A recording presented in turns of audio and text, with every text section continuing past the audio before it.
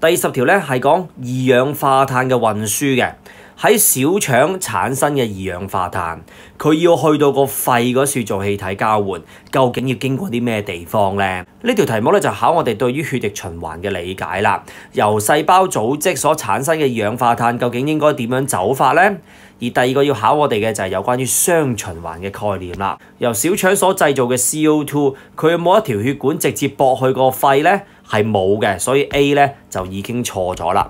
咁你話咁唔駁去個肺咯，咁啊去一去心臟都要啩？咁咪小腸去心臟咯，體循環啊嘛，係咪？其實都係冇呢一條血管嘅。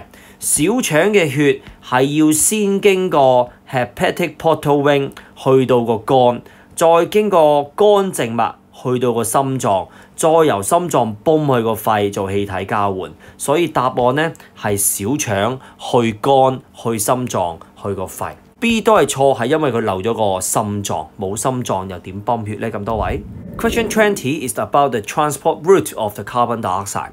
The carbon dioxide produced in the small intestine is passed to the lungs for gas exchange. So A, B, C, D, which one is the correct answer? For this question, the concept checking is about the blood circulation starting from the body tissue. And the second concept is about the double circulation. So first of all, we need to know that the carbon dioxide from the small intestine, can they directly go to the lungs for gas exchange? Of course not. That's why A is wrong. And what about the carbon dioxide? They go back to the heart first. It's also wrong because there is no direct blood vessel connecting the small intestine and the heart.